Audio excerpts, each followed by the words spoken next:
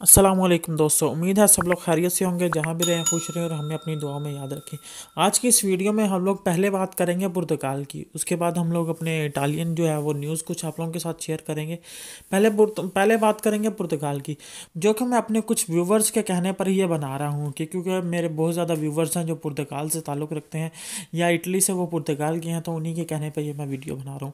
पुर्तगाल में रहते हुए आपने जो है पुर्तगाल की गवर्नमेंट से किस तरह और कौन कौन से जो बेनिफिट हैं इस वायरस की सूरत हाल में, जो भी पुर्तगाल गवर्नमेंट की तरफ से अखराजात वो लेने हैं तो वो किस तरीके से मिलेंगे और कितने मिलेंगे, उसके बारे में हम लोग बात कर रहे हैं। इसमें आप लोगों को ज़रूरी नहीं है कि आपके पास पुर्तगाल की रेजिडेंसी हो या फिर कोई भी किसी किस्म का पेपर हो, क्योंकि पुर्तगाल की गवर्नमेंट ने ऐलान किया है कि इस वक्त जो लोग भी पुर्तगाल में मौजूद हैं, वो चाहे गैर कानूनी तौर पर हैं या रेजिडेंस के तौर पर वहाँ पर रह रहे हैं या जिन लोगों ने असाइलम किया हुआ है वो लोग, उन सब के सब लोगों को सहूलियात दी जाएंगी। वो सब लोग जो कि पुर्तगाल में गैर कानूनी तौर पर रह रहे हैं उनके लिए गवर्नमेंट ने ऐलान किया है कि वो 1 जुलाई तक लीगल है और उन लोगों को भी पूरे के पूरे हकूक दिए जाएंगे। गवर्नमेंट ने हर बंदे को अपनी तरफ से 3 महीने तक के अखराजात देने का वादा किया है, तो इस हिसाब से आपको पुर्तगाल गवर्नमेंट की तरफ से 1 महीने में 400 से 450 यूरो तक दिए जाएंगे, जो कि आपको 1 जुलाई तक मिल सकते हैं। ये पैसे हासिल करने के लिए आपको अपने बॉस से एक पेपर लेना पड़ेगा, जिस पेपर को कार्ता दी फिंगो पेरगो कहते हैं। वो आप जब पेपर ले लेंगे, वो पेपर लेने के बाद आपको एक जो है चैंत्रो दी इम्पागो के ऑफिस में जाना होगा। वहाँ पर जाकर आपने जो है इसको जमा करवाने की अपील करनी है, तो वो आपको ये जो आपका लेटर होगा इसके साथ वो आपको एक फार्म देंगे। वो फार्म आपको फिल करना है। वो फार्म फिल करने के बाद आपने वहाँ पर ये आपका लेटर और वो फार्म दोनों चीज़ें जो है जमा करवा देनी है। तो जमा करवाने के बाद वो आपको रसीद देंगे, तो आपको जो भी बेनिफिट होंगे वो आपको मिलना शुरू हो जाएंगे। और जो लोग अपना काम करते हैं ऐसे अफराद के लिए सिक्योर ऑफिशियल के ऑफिस में जाना पड़ेगा। वहाँ पे आप जाने के बाद आप इसको गूगल भी कर सकते हैं, आपको पता लग जाएगा आपके करीब कौन सा वहाँ पे ऑफिस है, वो उनकी जो कौन सी शाख है, आप वहाँ पर चले जाएं। तो इस सूरत में आपके जो भी बेनिफिट होंगे आप अपने वहाँ के डॉक्यूमेंट्स दे दिए, जो भी आप कारोबार कर रहे हैं, तो फिर आपको जो भी बेनिफिट होंगे वो आप लोगों के आपको उनकी तरफ से मदद की सूरत में मिल सकते हैं। ये थी पुर्तगाल के मुतालिक अपडेट्स।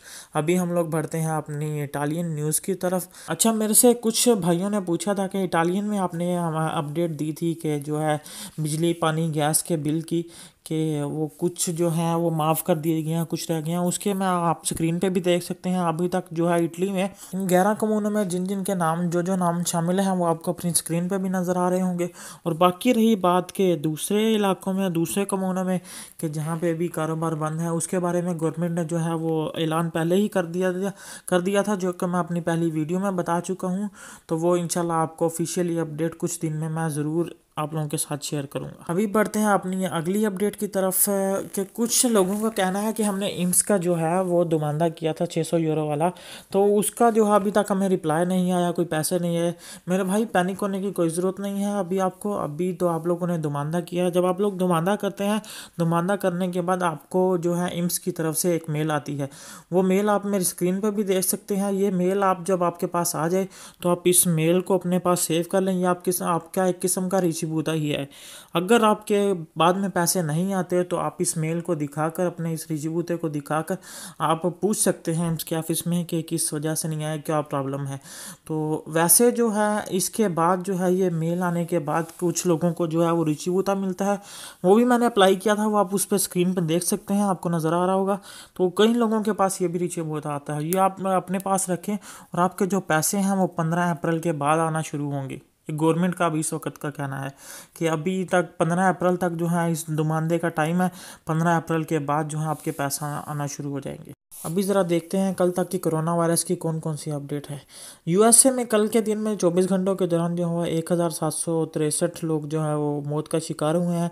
और जो 24 घंटे के अंदर केसेस वहाँ पे रजिस्टर हुए हैं वो 25,493 केसेस रजिस्टर हुए हैं। यूएसए अभी इस वक्त दुनिया में पहले नंबर पर चल रहा है। उसमें जो टोटल केसेस की तादाद है यूएसए में 4,25,828 है। इसके बाद जो है स्पेन है। स्पेन में टोटल केसेस की तादाद 1,48,220 है। जो नए केसेस रजिस्टर हुए हैं वो 6,278 हैं। और अभी तक जो 24 घंटों के दौरान अमवात वाक़या हुई हैं वो 747 हैं। और इसके बाद जो टोटल मरने वालों की तादाद 14,792 है। इसके बाद इटली है। इटली में टोटल केसेस की तादाद 1,39,422 है।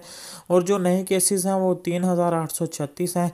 और जो है टोटल अमवात 17,669 हो चुकी हैं। और 24 घंटे के दौरान जो है 542 हैं। इसके बाद आप देख सकते हैं फ्रांस है। फ्रांस में टोटल केसेस 1,12,950 है। और मरने वालों की जो तादाद है वो 24 घंटों के दौरान 541 है। और उसके बाद जर्मनी है। जर्मनी में मरने वालों की तादाद 192 हो चुकी है। और जो है टोटल केसेस 1,12,113 है। और जो नए केसेस आया वो 4,450 है। इसके बाद आप अपनी स्क्रीन पे भी देख सकते हैं, आपको बाकी भी कंट्रीज़ के नज़र आ रही होगी। अगर आपको किसी कंट्री के बारे में या अपने किसी कम्यूना के बारे में जानना है तो आप हमें कमेंट्स कर सकते हैं, हम आपको ज़रूर रिप्लाई करेंगे। ये थी आज की अपडेट। मिलते हैं अगली अपडेट में, तब तक के लिए अपना और इर्द गिर्द के लोगों का बहुत ज़्यादा ख्याल रखिएगा। अल्लाह हाफिज़।